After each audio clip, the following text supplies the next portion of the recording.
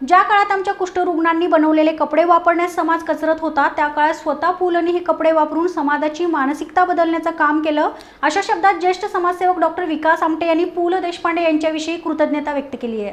पु ल परिवार आणि आशय सांस्कृतिकच्या वतीने आयोजित पुलोत्सवात ज्येष्ठ समाजसेवक डॉक्टर विकास आमटे यांना बालगंधर्व रंगमंदिरात ज्येष्ठ समाजसेवक आणि लेखक डॉक्टर अनिल अवचट यांच्या हस्ते कृतज्ञता सन्मान प्रदान करण्यात आला.